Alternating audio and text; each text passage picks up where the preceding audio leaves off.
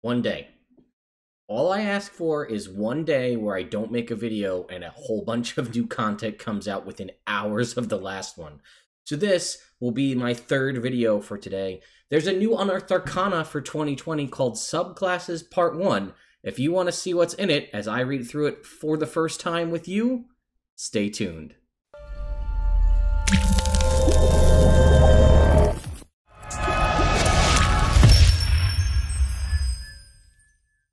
Four new subclasses. Let us go through. We have first up, Barbarian, Path of the Beast.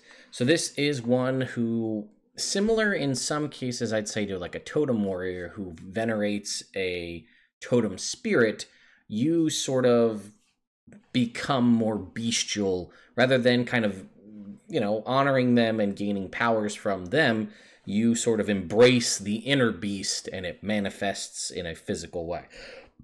So there's the origin of the beast table here.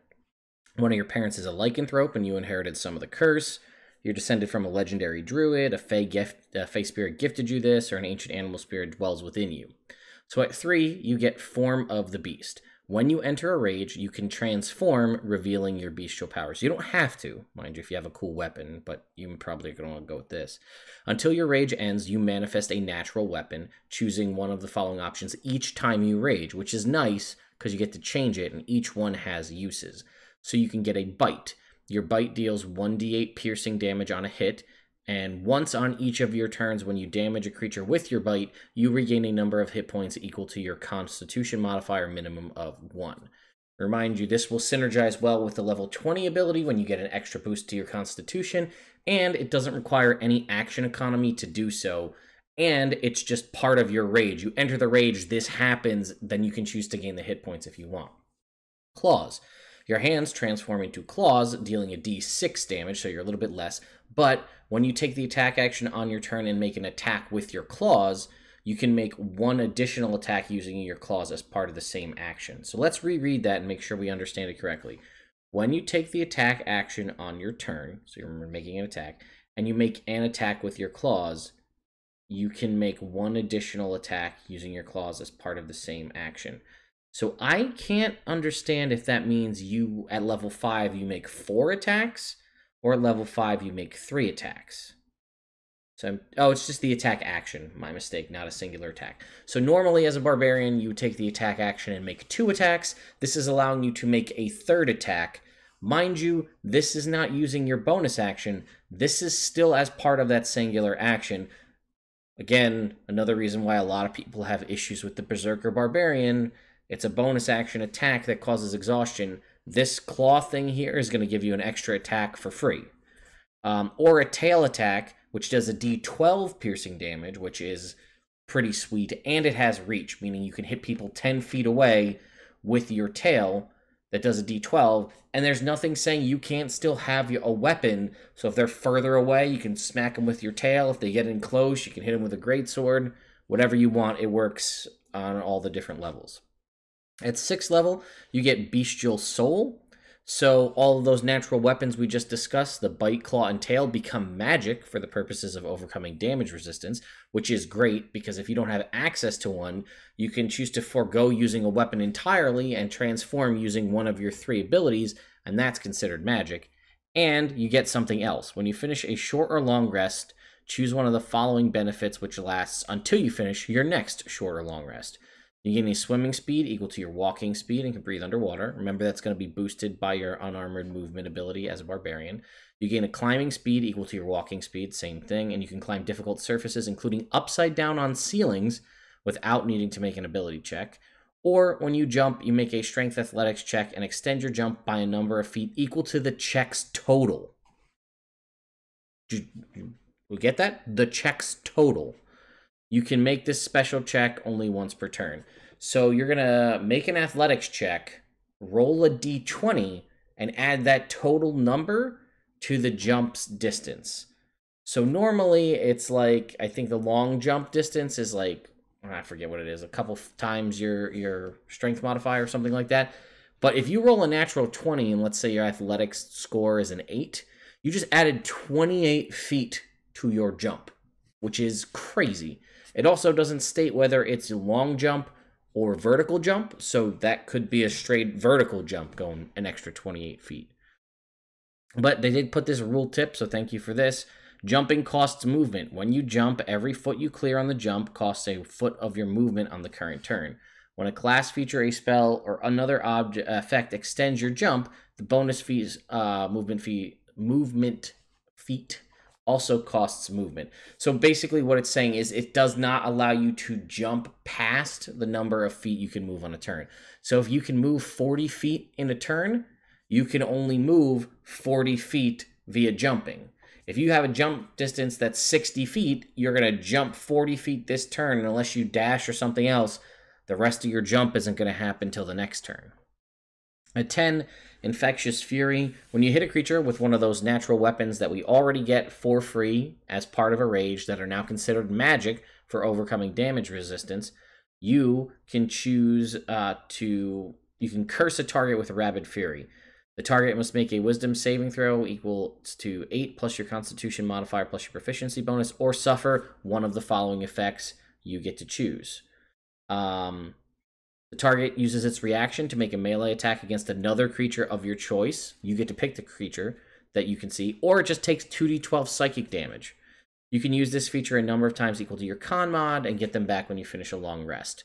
So not super abusable because it's a limited time per long rest, but it's tied to Constitution, which is a stat you'll usually have a lot of points in, and it synergizes well with all of the previous abilities. And lastly, Call the Hunt. When you enter a rage, you can choose a number of willing creatures you can see within 30 feet of you equal to your Constitution modifier. Until your rage ends, the chosen features gain the Reckless Attack feature and have advantage on saving throws against Frightened. So they gain the ability to choose to take Reckless Attack. That's amazing. You also gain 5 temporary hit points for each creature that accepts the benefit. So chances are, like I said, it's typically going to be around the 3 to 5, but if you manage to max out your con, it may get even higher at level 20. But let's say you do have a 20 Constitution, and you have 5 allies that all accept this ability, you're going to get 25 temporary hit points because of that. You can use this feature a number of times equal to your Constitution modifier per long rest. And let's go ahead and throw it out there. And remember, Reckless Attack is not an action or a bonus action to activate. You just say you want to use Reckless Attack, and then you use it. Let's say you give Reckless Attack to your fighter ally. Your fighter ally who uses strength to make attacks could use Action Surge, and all of those attacks would have advantage. Your Paladin ally could use that and then also get the benefit of attacks, of advantage, hopefully getting a crit, maybe turning a smite into ridiculous amounts of damage. A very, very useful ability. I like this a lot. Plus, you get temporary hit points in the process. And again, there's also the advantage on saving throws against being frightened, so it works really well. Let's move on to the Way of Mercy Monk. This is what I like to consider the update to the Way of Tranquility Monk. If you remember, this was an old Unearthed Arcana called the Way of Tranquility Monk, and it's basically, one of its things was it was all about like trying to avoid combat, and they could essentially use Lay on Hands like a Paladin could, except it was twice as good as the Paladin's was, as in 10 times per level points of healing, and they could do it as part of a flurry of blows. I know, I played one for 16 levels in the Out of the Abyss campaign that's here on the channel. This looks like a much more balanced version of it, but I will say the Way of Tranquility Monk gave you that really good healing ability at the front, and then had pretty much nothing useful till level 17. This fixes that quite a bit. So, let's see, it says they typically wear robes with deep cowls that often conceal their faces, or wear masks, and they give you some options for different masks that you can wear here. If you wear a mask, choose its appearance. Implements of Mercy. You gain proficiency in the Insight or Medicine skill, and gain proficiency with the Herbalism and Poisoner's kit. That is a... Also, this is one that, like, a level 3 dip into Monk, if you can swing it, is huge. You get a skill proficiency, and then Herbalism and Poisoner's kit. Then you're also going to get Hands of Healing. As an action, you can spend a key point to touch a creature, and restore a number of hit points equal to the roll of your martial arts die, plus your wisdom modifier. So remember, at the beginning, that's going to be a d4, d6, d8, and it will cap out at a d10. But a d10 plus your wisdom modifier if you get high enough. When you use your flurry of blows, you can replace one of the unarmed strike. Remember, Flurry of Blows is a bonus action. You make 2 strikes. You can replace one of those with a use of this feature without spending its key cost, meaning the key cost you use for Flurry of Blows is a freebie to use this. That's very similar to the Tranquility Monk. Or Hands of Harm. When you hit a creature with an unarmed strike, you can choose to spend 1 key point to deal extra necrotic damage equal to your martial arts die. Just the die, no wisdom modifier. However, if the creature is incapacitated or poisoned, the creature instead takes necrotic damage equal to 3 rolls of your martial arts die instead. You can use this feature only once on each of your turns. So that has a lot of potential to use with other abilities, especially your own innate... It says incapacitated or poisoned. I believe stunned makes people incapacitated. I could be wrong on that, but I'm pretty sure it does. So if you stun someone, then they're incapacitated, then you can deal extra damage with this feature. And again, it's when you hit with a strike, so you don't waste it, and it's part of an attack that you're already making. So you could, in theory, in a turn, attack twice, Flurry of Blows, and as long as you hit with an unarmed strike, deal up to 3 times your martial arts die damage on top of that, but only once per turn. Level 6, you get the Noxious Aura ability. As a bonus action, you can spend a key point on your turn to create an aura of toxic miasma. It extends 5 feet around you in every direction, but not through total cover. It lasts for 1 minute until you're incapacitated or you dismiss it. While it's active, ranged attacks have disadvantage against you. Any other creature that starts its turn in the aura must succeed on a con save or become poisoned until the end of your next turn and take poison damage equal to your wisdom modifier. I feel like Spores Druids would really love this ability because this is way better than I feel like all the stuff that they got. So not only are monks hard to hit with ranged attacks because they can deflect missiles, they can catch missiles, this is only 1 key point for 10 turns in combat to give you range attacks at disadvantage against you. Mind you, range attacks are at disadvantage. If they somehow manage to hit you, you can still try to deflect missiles or throw it back, or catch it. But then if you're a monk, you're probably going to be up close punching people. And then if you're up close going to hit somebody, they have to make a con save. It starts their turn in the aura, though, so keep that in mind. Or become poisoned. And take, this is a question here. Any other creature that starts its turn in the aura must succeed on a con save or become poisoned until the end of your next turn and take poison damage equal to your wisdom modifier. I'm confused if it sounds like if they pass the saving throw, they are not poisoned and they take no poison damage, is I think how I'm reading that. But, it doesn't say that if they succeed, they're immune to it. So if you leave their area and come back into it again, they could potentially get poisoned again, taking more poison damage. At 11, you get Healing Technique. When you restore hit points to a creature using your Hands of Healing, you can also end 1 disease or condition from the following list. Blinded, deafened, paralyzed, or poisoned. That's fantastic. It's like a lesser kind of lay on hands, similar to the Tranquility Monk, so I like this. And then lastly, Hand of Mercy. And this is a really interesting ability on multiple levels. As an action, you touch a creature, expend 4 key points, and force them to make a con save. A creature can willingly fail this. Unless the save succeeds, the creature enters a state of suspended animation for a number of days equal to your monk level or until you end it, at this point being a minimum of 17 days.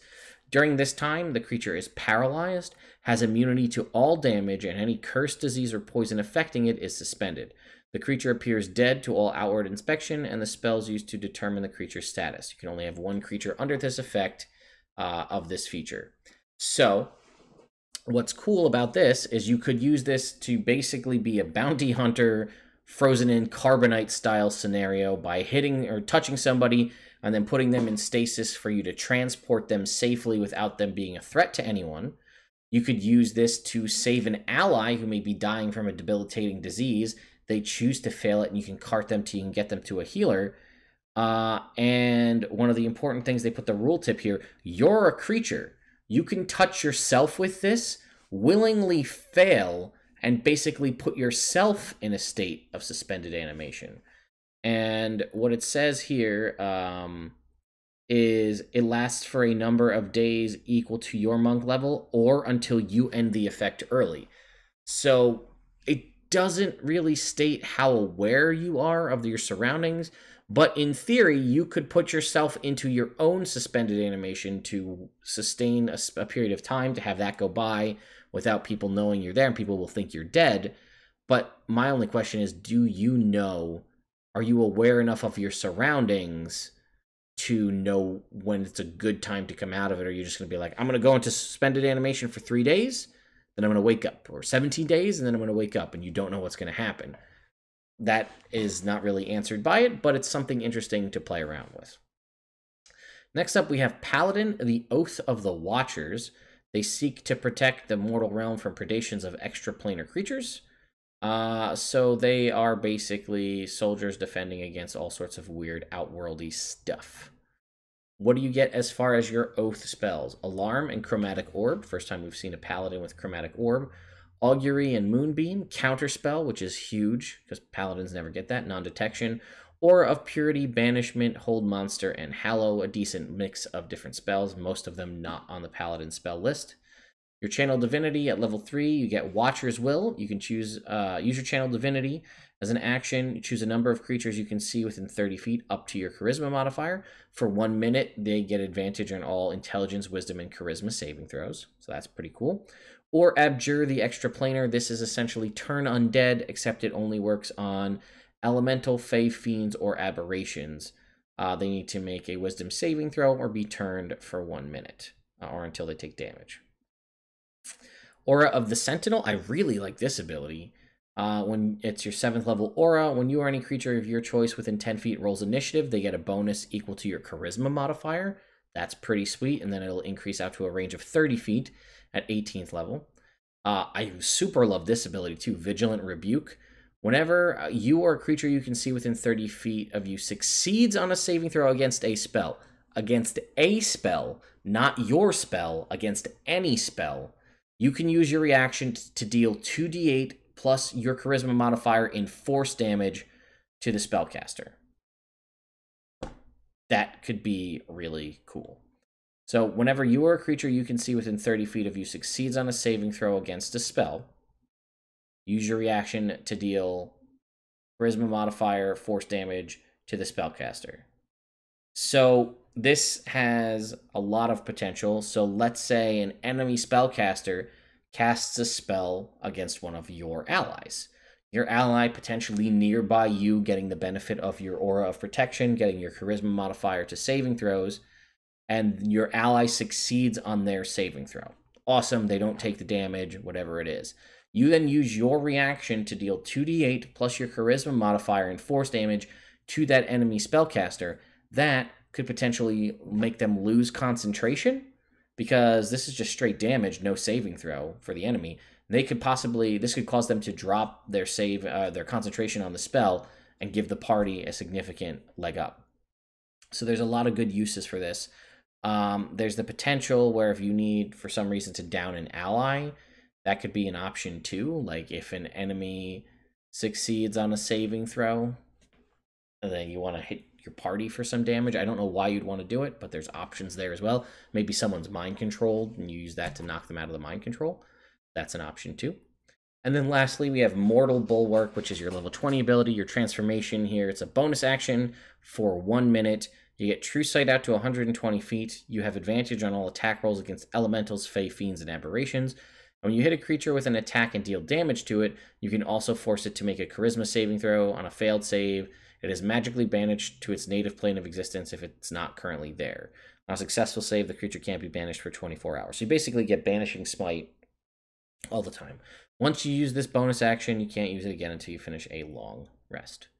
Pretty solid overall. I'm not too nuts about all the domain or all the oath spells, but Counterspell is nice to have. I really love this level 7 ability. This just boost to initiative is pretty solid. I like any kind of reaction-based utility you can get as a paladin to allow you to use your reaction for something other than just opportunity attacks is nice. A turning feature that fits a large chunk of things is useful, but also just giving your allies advantage on mental-based saving throws, also big. And lastly, we have the Warlock Noble Genie. So this is your patron is a genie. Your expanded spell list is Fog Cloud, Sleep, Enlarge, Reduce, Phantasmal Force. Great food and water, protection from energy, polymorph, phantasmal killer, Bigby's hand, and creation. I think a lot of these are on the spell list for the Warlock. I know Bigby's hand is not. So that's cool. I don't know if Phantasmal Force is either. So you get your Collector's Vessel, right? Your Genie patron, so they're going to give you something, an urn, a lamp, you know, typical things. You can do a whole ritual to get your vessel back if you lose it, but as an action, while you're holding the vessel, you can target a willing creature you can see within 100 feet and create a tether of wispy energy to them. The tether lasts for 1 hour until you use this feature on another creature, until the bound target is reduced to 0 hit points, or until they move more than 100 feet away from you. While they're tethered, you get the following benefits. You gain a bonus to your Wisdom Perception check equal to your Charisma modifier, which is nice. Whenever you cast a spell, you can deliver it from your space or your bound creature's space. So if you have an ally 100 feet away and they're right next to an enemy, you could deliver a touch spell through your ally, or use that as the point to trigger, say, Eldritch Blast to extend it by another 120 feet. You can create a number of tethers equal to your Charisma modifier, and you regain all uses when you finish a long rest. Not sure how I feel about it being a long rest, as you are a Warlock, and all of your spells come back on a short rest, so getting abilities back on a short rest as a Warlock seems to be a no-brainer, because most of your things, like I think if I remember correctly, on a lot of the other Warlocks, their abilities either are kind of always on, or they function after a short or long rest. I could be wrong, but this is kind of like your whole big thing at the start, and a lot of your later abilities key off of this, and being, you know, Charisma modifier per long rest is nice, because it does give you potentially up to 5 uses, so you can manage that accordingly. I'm not sure if I think with the later updates, it becomes too much per short rest, but let's go ahead and keep going. Elemental resistance. Your patron grants you protection from an element. Whenever you finish a long rest, you gain resistance to acid, cold, fire, or lightning damage, your choice, until the end of your next long rest. While you have a tether, they also gain resistance to that damage type, which is nice. But I think like the Fiend Pack Warlock gets to change their, I want to say they get to change their resistance after a short or long rest. So that kind of seems silly, although the benefit of this is you do get to extend it to an ally, which you don't get to do as a Fiend Pack Warlock. Just bear with me 1 sec while I just look this up real quick, just to see the Fiend. Here we go. Fiendish Resilience. You gain so that was a resistance to a damage type, period, any damage type, when you finish a short or long rest. And then you get to choose whenever you do the next one. That did come at level 10. This comes at level 6 and is extendable to an ally. So that may be the trade-off, but I'll let you guys decide what you think. At 10, you get Protective Wish. You're now able to use your Collector's Vessel to wish for protection. If you or a tethered creature is hit by an attack, you can use your reaction to teleport, swapping places with the creature and switching which one of you is hit by the attack. So this is good. It doesn't state anything here that damage can't be reduced at all. So potentially if they're going to get hit with like a fire sword and you have resistance to fire and they don't, you could swap your positions so that you get the resistance and take half damage, or the barbarian who's raging, or however the case may be. So this has a lot of good strategic use, assuming that the tether is on someone that will be useful for. You also get 2 abilities at level 10. The other one is Genie's Entertainment. As an action, you attempt to send a creature you can see within 90 feet of you to your patron's court. The target must succeed on a charisma saving throw against your Warlock spell save DC, or be magically drawn into your vessel, your lamp or whatever it is, and teleported to your patron's court in the elemental planes. While there, the target is stunned and your patron marvels at the target with amusement but brings no harm to it. The target can repeat the saving throw at the end of each of its turn, reappearing in a space it left or the nearest unoccupied space if that space is currently occupied. Once you use this feature, you can't use it again until you finish a long rest. If the target remains in your patron's court for 1 whole minute, the length of the duration of this, I think it is. Oh no, it doesn't say. If it remains for 1 minute, the genie sends the target back at the end of its turn as if it's successfully saved, and you regain the use of this feature. So that's, I think, the first time we've seen an ability like that. You send somebody away for potentially an indeterminate amount of time, but if it hits a minute, 10 rounds of combat, then they return as though they had succeeded, and you get the ability back immediately, which is pretty interesting. And lastly, at 14, we get Collector's Call. In exchange for extending your patron's influence over the multiverse, you can call on more power. As an action, you implore your patron for aid by making a persuasion check against your Warlock spell save DC. If you succeed, you gain one of the following. A creature you can see within 60 feet of you regains 8d6 hit points and ends one disease or condition afflicting it: blinded, charmed, deafened, frightened, paralyzed, or poisoned. A creature you can see within 60 feet of you has disadvantage on attack rolls and saving throws until the start of your next turn. Or you cast the legend lore spell without any material components. Whether the check succeeds or fails, you can't use this feature again until you finish a long rest. Alternatively, you can regain the use of this feature by sacrificing non-magical treasure worth at least 500 gold to your patron. The sacrifice requires the treasure to be within 10 feet of you for at least a minute, at the end of which you can use an action to teleport the treasure to your patron's realm, provided you have the vessel of your collector's vessel in hand. So this is, again, another use we've never seen. You get to use the ability back as long as you have non-magical treasure to sacrifice to your patron. It just takes 1 minute, and then you get the ability back as long as you can do so. This is pretty interesting because outside of the Celestial Warlock, this is one of the only ways a Warlock can heal an ally, in that you get them 8d6 hit points and get to cure a disease. And it's also interesting that you're making a persuasion check against your own spell save DC.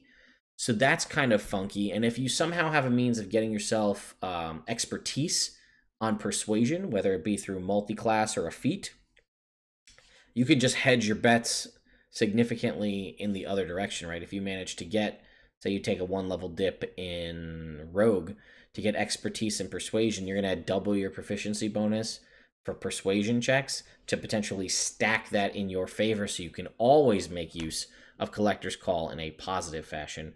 I just like the idea of you competing against one of your stats, competing against a different one of your stats to represent your patron. I thought that was pretty unique. So that's it, folks. That is the brand new Subclasses Part 1. Also note from the title, it is Subclasses Part 1. Therefore, at least a Part 2 is coming, if not Part 3, 4, and however many. So for those of you who have been upset about the Explorer's Guide to Wildmount coming out and not being your Xanathar's Guide Part 2 book, fear not, we may still be, it looks like we're still getting it. We had all of our subclasses that were released in UA towards the end of the year, none of which are going to be contained in the Explorer's Guide to Wildmount, so it's not going to be any of those. And these, which I'm actually shocked, are not reprints or revisions of the previous ones. This is entirely new subclasses. So as far as ones that I like the most, I think I'm a big fan of the Monk and the Barbarian the most over everything, although I do really like aspects of the Paladin. The Warlock I could take or leave. I'm not too crazy about it. The Paladin, I like definite abilities about it. I like the retributive damage, and I like the charisma modifier to initiative as part of the aura, and that may be something that I may just adopt in games as like a magic weapon or magic item for someone that gives you that for a paladin to boost that ability.